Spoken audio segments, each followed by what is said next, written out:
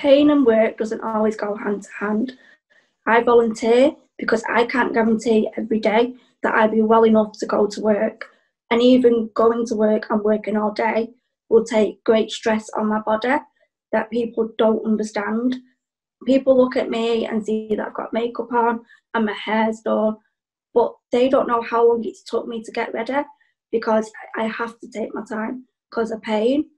I'm lucky that I'm able to volunteer.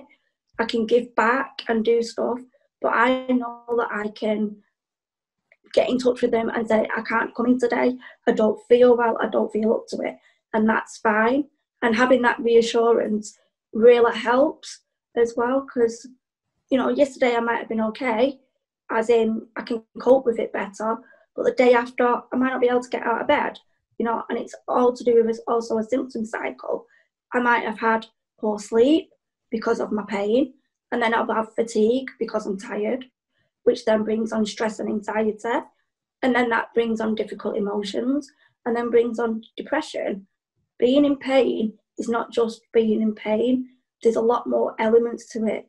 And until people understand that, they don't realise, just getting out of bed and getting ready some days seems like the hardest thing to do.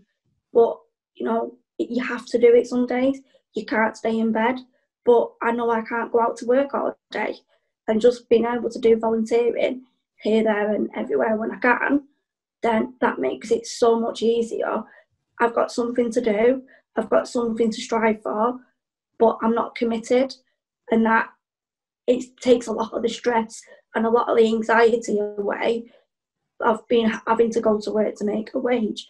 I would love nothing more for someone to take my pain away and me go out to work full time, bring in a full wage. But I have to be responsible because doing that will make my condition worse and worse. It's never just a bad back. It's never just a sore shoulder. There's a lot more elements to it and there's a lot more behind it. And understanding is what we need, especially with society and work. If more people actually realise what it's all about, they would understand it more. You could have people job sharing to people with disabilities who can't do full time. They could do it part time and share the job. It shouldn't be a dirty word that you have a disability because of pain.